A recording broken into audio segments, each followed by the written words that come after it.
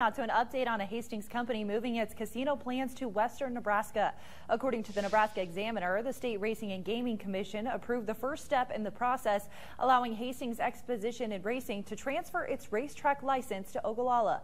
Commissioners approved a 12-week, 48,000 market study that could set up final approval later this year. State law allows Hastings a one-time move, as it was one of the original 6 communities with racetrack locations. The group had tried to set up a racino in Hastings, but after pushback, they decided to scrap that plan and lay the groundwork for the Lake Mac Casino Resort and Racetrack.